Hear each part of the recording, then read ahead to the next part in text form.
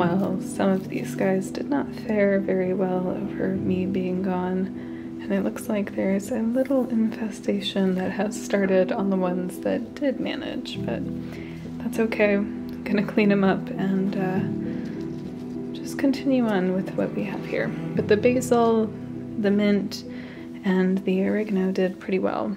Mint's a little scraggly, but that's all okay.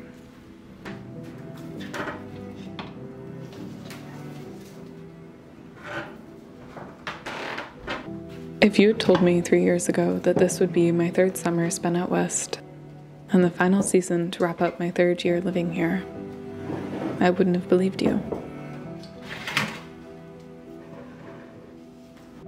I know over the years since I've lived out this way, I've spent much of it in reflection, most always during the winter months and rarely the summer.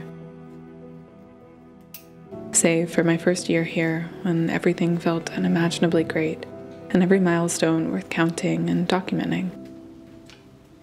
But as the years wore on, the novelty of this land wore off, and instead of a new land, it became home, and the one I had previously known became a stranger, like a love lost to time.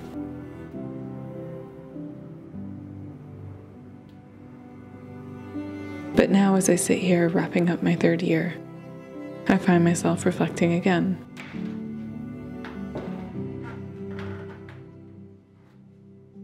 When I first moved here, I was a child who thought they were an adult. Coming from somewhere very small and quiet, and throwing myself into a place so unimaginably different from anything I could have ever dreamed. I spent my days mesmerized and my nights dreaming of the morning when I could go back out and explore this place again. As time went on, there were so many firsts. It was here where I first learned how to truly be alone, where I first learned of grief, and where I first found freedom. There was so much growth amongst the novelty, but then, just as the seasons shift slowly day by day, right below your nose, going unnoticed until their qualities become all-encompassing, this land slowly shifted for me, the change going unnoticed until my days became rhythmic, and then they lulled. My time of adventure came to a close, the first that had become a constant slowed, and I fell back into the old habits that I had tried to run away from all those years ago. Over the years, I've noticed this. I've tried time and time again to make change, to find happiness or fulfillment, to stop searching and start living.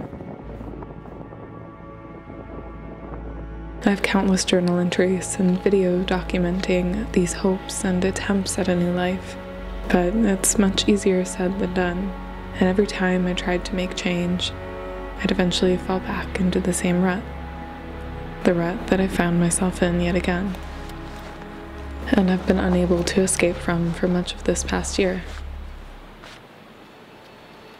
I don't know exactly why I always wind up here. There's so much good around me and so much that I love, but this hole is my constant. Perhaps this feeling is greater due in part to my recent trip back east, a trip that gifted me many memories of the past and left me with a complicated knot of nostalgia within my heart. The grass is always greener, right? And yet, it's not. Which pulls me back to my forever habit: change. That's why I've moved 6 or 7 times in the last 3 years. At this point, I've lost track.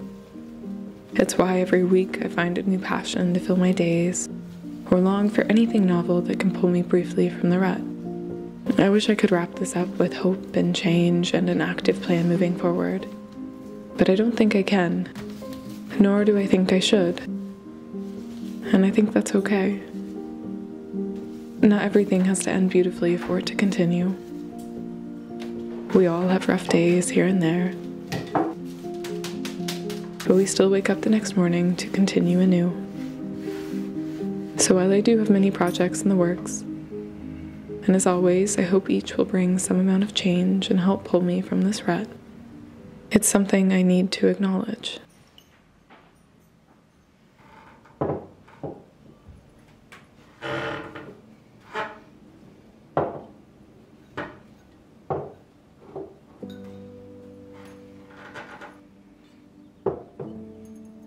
I've spent a lot of time recently going back through my old videos, watching these tales of my life play out over the last few years. And all I wished as I watched them was for myself to be a bit more honest with myself. And to be open to being stuck for a moment. And living in that space instead of trying to look forward to a time when it could be different. Because that just keeps you stuck and not living in that moment. So today I'm stuck, and that's okay. And for the first time, I really do feel those words that I'm saying. And believe them for myself.